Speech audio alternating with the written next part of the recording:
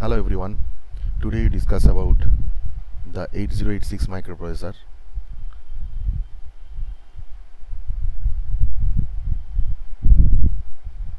So first of all we discuss about that 8086 microprocessor is a Intel first 80x86 families and is the basis for all Intel microprocessors that follows. It was a 16-bit microprocessor. First of all, its data bus is basically 16 bits instead of 8-bit for 8085 and significantly differ from the earlier 8-bit devices, and it has 20 address lines, so that is 2 to the power 21 megabyte memory capacity is available for 8086 processor. And various versions of the 8086 are operated on 5, 8 and 10 megahertz clock frequency maximum up to clock frequencies. And now we discuss about the 8086 microprocessor internal diagram. So first of all, in a 8086 microprocessor consists two main sections. Number one is bus interface unit or BI unit, and number two is EU, that is execution unit. So this is known as bus interface unit. Okay, this is known as bus interface unit, and this is known as execution unit. Okay, so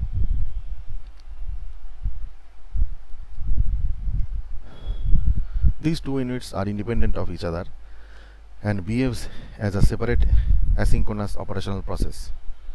Now write down the EU unit. Execution unit contains arithmetic logic unit, flags, register and GPR, that means general purpose registers. And execution unit carries out all the arithmetic and logical operations, and all the registers in the 8086 are 16-bit wide. All the 16-bit data registers can be used as 2 8-bit data registers. And the bus interface unit control the address data, so it is control the address line, the data, okay, and the control buses, that is the control signal generation, the instruction fetching and queuing, operand fetch and store, and address relocation are the operation performed by the bus interface unit. So that's why very important for us for the bus interface, this action of bus interface unit. And when the execution unit is decoding an instruction or executing instruction inside the microprocessor, then at the same time the bus interface unit prefetches the instruction from the memory and store them in the instruction queue for fast processing. And there is a concept known as pipeline architecture in the 8086. In the later we'll discuss about that. And one thing should be remembered: up to 6 bytes of the instruction stream can be queued while waiting for decoding and execution. Okay, so now we discuss about thoroughly what are the block diagram of 8086, internal block diagram of 8086, and the two units are there. Okay, number one, in the left hand side there is a block, and this block contained data pointer. This is known as data pointer first, and index register for the indexing. This is basically 8 words. Okay, now this is a common bus connected to another block. This block is controlled 16-bit ALU operation and also generate the flag status, that is flag values. This bus is connected from here to here, and here contained another block known as segment register, ACG register, and one of the most important, instruction pointer. So this is a 5-word length, 5 words. Okay, so now the separate two units are shown in this diagram, left hand side and the right hand side. Now here another block is contained. This block is known as bus interface unit. Okay, and there is another block. This block is known as 6-byte QE for instruction. Okay, and then it's connect to with the another block which is known as control and timing sequence. This is the heart of the microprocessor or brain of the microprocessor, and here generate different signal like a lock, complement. Later video, in this later part, we will discuss about the pin function. They are generate test mode also, this test mode, and they are generate clock are applied, and reset are apply here, reset pin are apply here, ready pin for, yes, very good, for direct memory access control. Then there is a one pin is used for minimum and maximum complement. 8086 operate in a two mode basically. There is another clock known as another pin, sorry, is known as hold and hold acknowledgement for DMA process. There is a non-maskable interrupt information are taking from this, and there is a INTR, okay, the non-maskable interrupt, and there are many signal generation from the control block. In the later video will be discuss about that. And from here, bus interface unit, there one pin is available known as bus BHE, or is known as A7, and from here we get A19, S6 to A16 to S3, and here we getting from AD15 to AD0. The address line and data bus are multiplexed together, and there are that is interrupt enable, interrupt acknowledgement, sorry. The read bar, write bar pins are also available, and there is ALE and IO and memory related operation also taking from this block. So initially these are the main block, and look here in the left hand side, this unit is known as execution unit, okay, execution unit, and this is known as, yes, right, bus interface unit. So these are the two major part of the 8086, and one thing should be remembered, that this 6 byte QE, basically this 6 byte QE acts as a first in first out operation. That is, this is a first in first out. So fast data coming out with the first out system buffer between the bus interface unit and the execution unit. The execution unit takes out the instruction byte as and when required.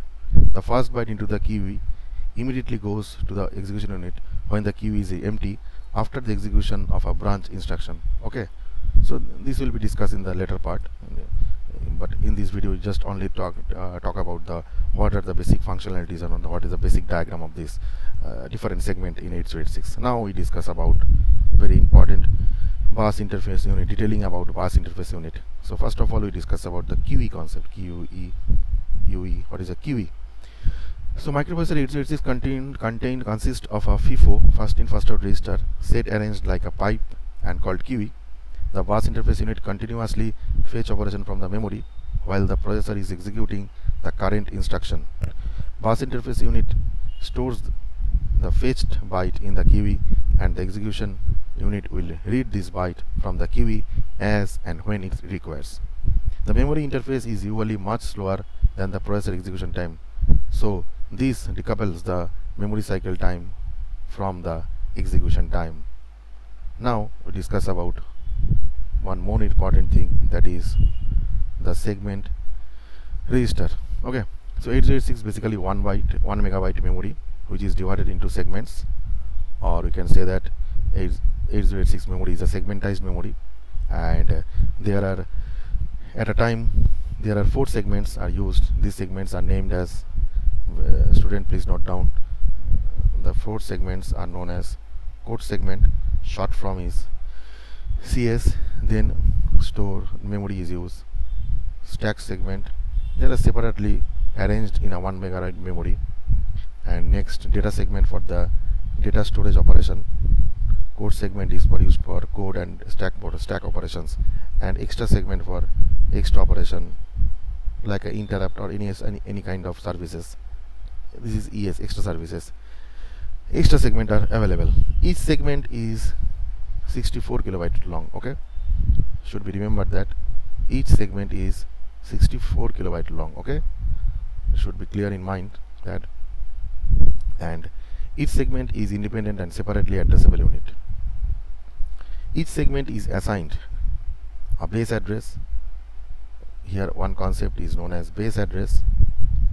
We'll talk about that, which is its starting location in the memory space. All segment starts on 16-bit memory boundaries. Segment may be adjacent, disjoint, partially overlapped, or fully overlapped. We'll discuss about that in the later part. So now basically 8086 consists 4 16-bit registers. We know that one is code segment register, stack segment register, extra segment register, and data segment register. These registers are used with the 16-bit pointers. Okay, so now their code segment register, data segment register, stack segment, and extra segment. Mind it, these all are 16-bit registers. Okay, and these registers are used with the 16-bit registers, 16-bit pointers. 16-bit pointers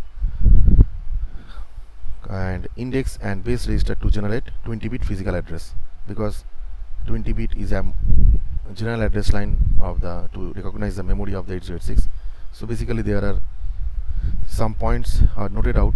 First of all, the pointer, basically the pointer, and then index register and base register. These two registers are very important to convert 16-bit to 20-bit physical address requirement allow to 8086 address to recognize 1 megabyte memory. Okay, the segment register point to the 4 immediately addressable segment. So now we discuss about the code segment registers, stack segment, and so code segment register is 16-bit register which store the base address of 64 kilobyte segment and microprocessor instruction or program. The instruction pointer is the by default register used by the microprocessor to access the instruction from the code segment. Okay, and for the stack segment, it is also a 16-bit register and containing the offset address of the 64 kilobyte segment. The segment is used as a stack memory which operate last in first out, that is LIFO principle. We already know that. And by default, stack pointer and the base pointer, there are stack pointer and the base pointer. There are also two registers are the pointer register, and in this process push and pop instruction are used to data insert and data retrieve from the stack memory. And this concept also we are getting from the 8085 also. So now we discuss about data segment. Data segment is a 16-bit registers and it's also logical address of 64 kilobyte long data segment, and data segment is used to store the data. By default, the register of this segment are known as, these are the 16-bit register in 8086. AX means, that means 16-bit register. That means this AX is partitioned in two form, AH and AL, lower 8-bit and higher 8-bit. BX also same, CX and DX also same, and their index registers are source index and destination index. Okay, these segment registers cannot be initialized by loading the immediately value of the data segment register, but can be changed directly using pop and LDS instruction. Later we will discuss about that. And next, the extra segment is use also 64 kilobyte memory length, and this segment, the segment defined by the ES register, that is extra segment, is used to store data. This segment is by default destination location of string data, which are always pointed by the destination index register. Okay, we'll discuss about that in the later video. We'll discuss about thoroughly concept about what are the actual functionalities of these register using the block diagram method. So now next we discuss about the block diagram of 8086. So this is very important. Now here one thing should be remembered, that here in the left hand side we first mention our register unit. So this is a general purpose register, AH, AL first, then BH, BL, then CH, CL, then DH, DL, and the register pair are AX, BX, CX, DX, and the pointer register stack pointer, base pointer, destination index, and source index.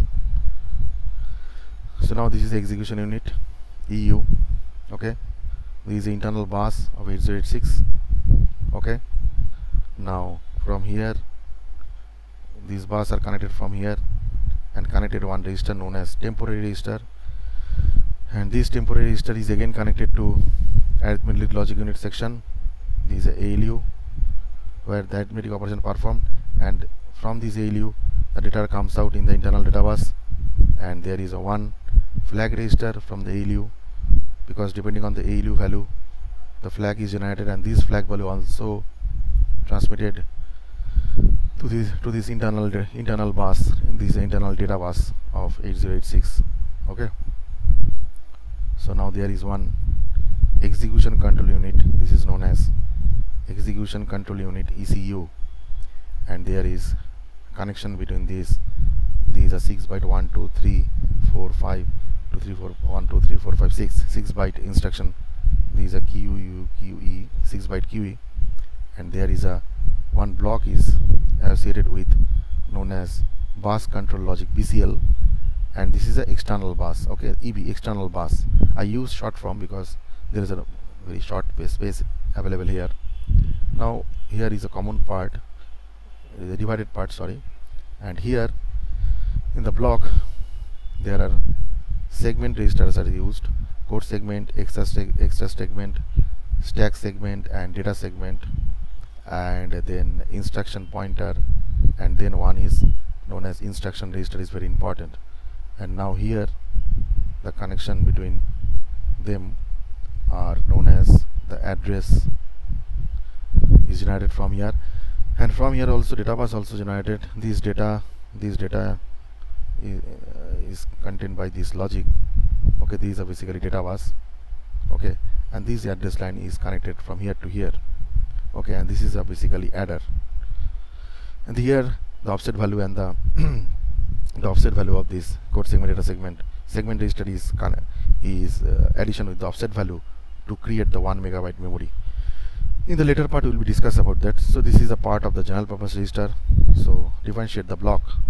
These are general purpose register unit, this execution unit, internal data bus, temporary register. These are temporary register for temporary storage operation, and there is a connection between these and this. Okay, so now this QE value is, these are 1 2 3 4 5 6. This QE value is comes out here and taking the part in the data bus action. So this is a bus interface unit, BIU unit. Okay, so these are the main two part, execution unit and the bus interface unit in a 8086 microprocessor. Okay, and all the above stated segment have their own by default pointer, but it is possible to change the default segment except IP used by general and index register by prefixing instruction with code segment, data segment, stack segment, extra segment. Will be followed in the next section. Now we discuss about the instruction pointer and address simulation. So this is very important, and this is a very important logic for 8086 student. Please note down, please thoroughly, otherwise you will not get able to understand how instruction pointer is selected 1 megabyte memory using 64 kilobyte segment memory.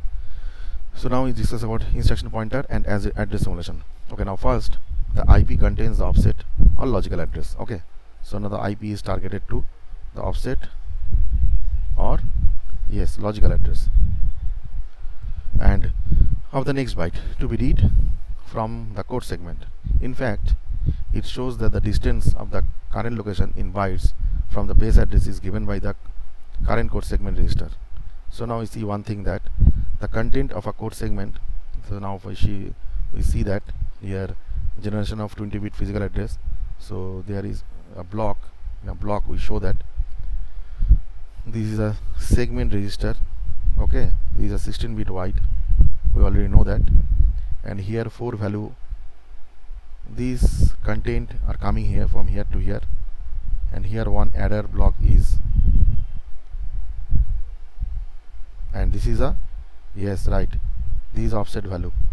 Okay, so this is offset value, this is also 16-bit, and this adder output is 20-bit, because this offset value 16-bit and this is a 16-bit plus extra 4-bit, so it generate basically 20-bit address line. So this is our operation. And in the segment register, say for example this is a segment register, say for code segment length 1520, that is 16-bit, and this is cross 16 or cross 10 hexadecimal, and the instruction pointer is also 16-bit, and between them there is the addition of these 2-bit, add between them and generate 20-bit address line also. Now what will do that, how the operation is performed. And so first of all the we can say that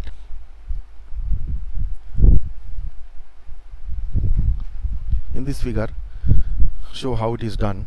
The content of a code segment are shifted by left by 4. Bit 15 moves to the bit 19 position, that is code segment register. The lower 4 bits are filled with zeros, so see here. Okay, clear?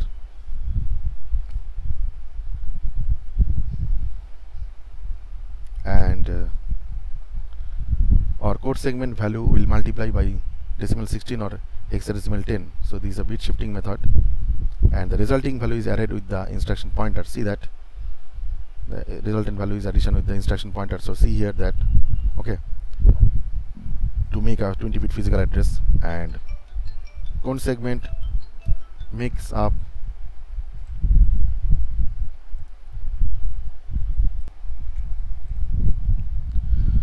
so here you see that now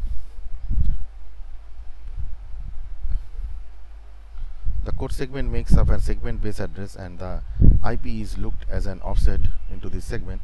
So that's why the 20-bit address line is generated. Okay, so this is a very important part of generation of 20-bit physical address from the each code segment, data segment, stat segment, and using the instruction pointer also. Now we discuss about the block of execution unit. So in the execution unit,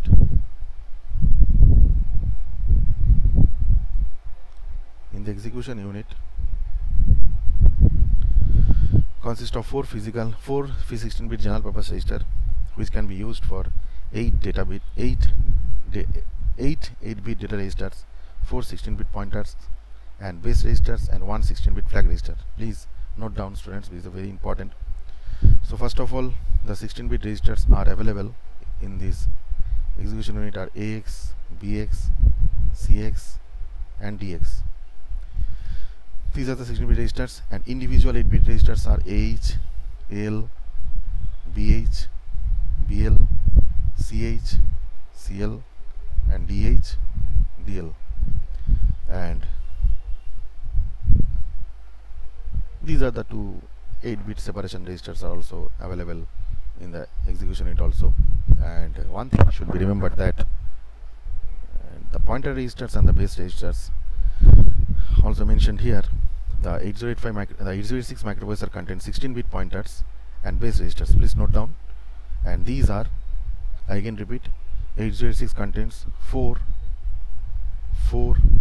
16-bit pointers. Now the concept is clear. And base register. Okay. And these values are source index, data index, stack pointer and base pointer. These registers are used to hold the offset value or the logical addresses within a segment. The stack pointer is basically used 16-bit register to pointing the program stack. Base pointer is a 16-bit register to data in the stack segment, and base pointer register is usually used to base indexed or register indexed addressing. In the later video we'll discuss about that.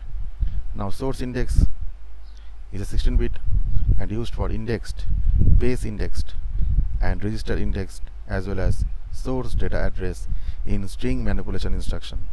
Next we talk about destination index, and this is used for these also 16-bit register, and this is used for indexed, base indexed and register indirect addressing, as well as destination data address in string manipulation instruction. Okay, so now we discuss about the very important register in the 8086, that is known as flag register. These are basically known as status register, and this flag is a 16-bit wide register in a 8086, because you already know that 8086 is a 16-bit registers are available in there. So now these bits are basically don't care, there is a no flag value associated with. This value is known as overflow flag, this is known as direction flag, this is known as interrupt flag or interrupt enable flag, this is known as trap flag, this is known as sign flag, this is known as zero flag, this is don't care. This is auxiliary flag, this is same as 8085. They don't care, this is known as parity flag, this is known as don't care, and this is known as carry flag. So 0 to 15 there are 16-bit flag registers are available. Okay, so between there 6 are status flag, 3 are control flag, and this don't care means there is a not use is bit. So carry flag is set if there is a carry or not. Sign flag is set if the result is negative or not, or positive. Parity flag is set if there are odd number of 1 or even number of 1 is contained. Auxiliary flag is basically the shifting of carry between the third and the fourth bit during the addition of the two numbers. Overflow flag is basically to determine used for signed arithmetic operation. If the signed result is of more bits than the destination operand, then this flag will be set. Control flags basically controls. There are two control flag known as trap flag. Three flags. Trap flag, and this trap flag is a single step interrupt occurs. When single step interrupt occurs, then this flag is set. And there is another flag known as interrupt enable flag for interrupt enable purposes. And direction flag is used for string related operation. It causes string instruction to auto increment the appropriate index register, source index or data index when it is set. Okay, now this is a very detailed talk about detailing detailing of 8086 architecture. So now we discuss about the pin configuration of 8086. So first of all, it is mentioned that 8086 is a 20-pin DIP package, 40 in DIP package, dual inline package. That means in the 8086, in each side 1 to 20 and another side 21 to 40 pins are available. So this is a pin diagram mentioned. So first of all, we discuss about there are both pin are used for both minimum and maximum mode, because in the later video we discuss about the minimum mode and the maximum mode operation of the 8086. But in this video, this is a general pin diagram. So first of all, there is a first 16 pin are known as A0 to D0 to A15. This is known as address and data bus. So this is basically used for both address and data line 16-bit operation. Okay, so next we discuss about A19 slash S6, A18 slash S5. Sorry, this is basically S5. Sorry, this is basically S5. Okay, next A17, please note down S4, and A16, S3. This is known as address and status line. These are used for these A16 to A19 are used for higher order address bus, and these S4 to S4 and S3 are used for the status line. So when this is 0, therefore alternate data segment ES are used, and it is 0 1, then stack segment is used. When this is 1 0, therefore code segment is used, and then 1 1, then data segment will be used. Okay, so there are lots of functions are available, lots of functionalities, and the status signal S5 keeps the value of the interrupt enable flag. The status of the interrupt enable flag is updated at the beginning of each clock cycle, and the status signal S6 indicated whether the 8086 is bus master or any other competent device is bus master. Okay, now we talk about the another signal pin known as BHE bar active low pin, and this is also known as the another pin associated with this is S7. This is bus high enable, and this is status bit. The bus high enable and the status bit, these together show the status. 00 means 16-bit word will be accessed.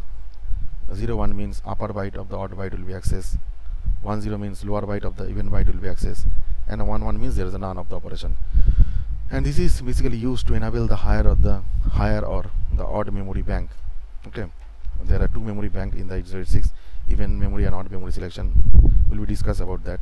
Okay, next pin, the pin is read bar pin. This for used for the read operation from the memory, and the IO operation also. Ready pin used for DMA access control, and this signal is used to synchronize the slower peripherals. Okay, this is not a I'm sorry, this is not a DMA. It is used for the slower peripherals. Okay, and this is active high input signal also.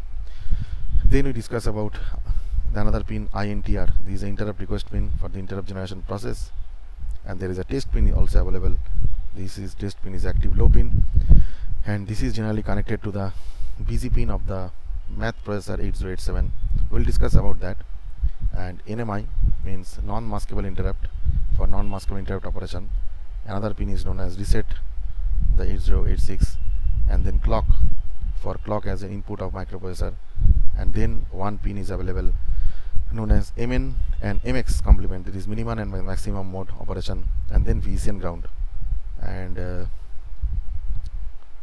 this is the general pin discussion of 8086. Okay, this is the general pin available in the both maximum and the minimum mode operation. Yes, so there are 40 pins are available, and there are also another pin IO/M bar. Okay, these pin are not discussed because this is separate in a minimum and the maximum mode operation, but in these pins are basically common for both minimum and the maximum mode. So now we discuss about pin details of 8086 in a minimum mode. So student, please note down, in a minimum mode the first pin is known as IO bar/M. So these input output and memory related operation are performed by this pin. Write bar is basically write operation. This is interrupt acknowledgement. So this is all are known as 8086 minimum mode pin functionalities. Okay, interrupt acknowledgement. Then ALE is used for address latch enable to select the lower order address or data. The DT, next pin is DT/R bar. This is data transmit or receive operation. Okay, this is data enable operation, another pin, D and complement. Okay, then hold request for the DMA sending from the microprocessor, and hold acknowledgement received by the microprocessor or sending by the peripheral device DMA controller. So this is a pin discussion of 8085 minimum mode.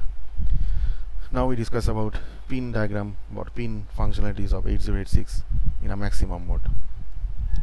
For this there are 3 pins are associated: S2 bar, S1 bar and S0 bar. Okay, these are the status pin, and this status pin, when this is 000, it is used as an interrupt acknowledgement. When this is 001, this is read IQ port. When this is 010, read write IQ port, and this is read IQ port, and this is write IQ port. And when this is 0011, it is halt. When this is 100, code access. When this is 101, then read memory. Then 110, write memory, and then 111, this is a passive operation. Okay. Okay, now next we discuss about the pin of RQ complement GTO0, RQ complement GT1 complement, and also it is known as IO request or grant.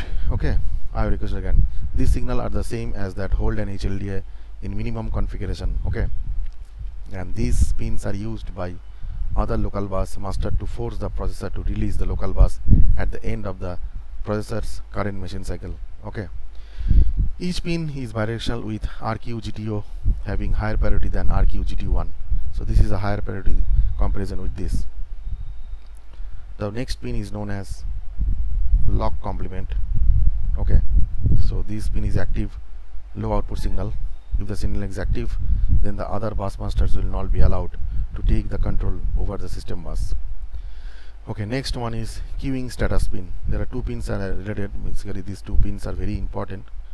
The queuing status related information. This 00 means no operation. 01 means first byte of code from QE are taken. 10 means empty the QE. 11 means subsequent byte from the QE. Okay, so this is for today. That is all for today. The discussion about the basic 8086 features are available in 8086 microprocessor. Thank you.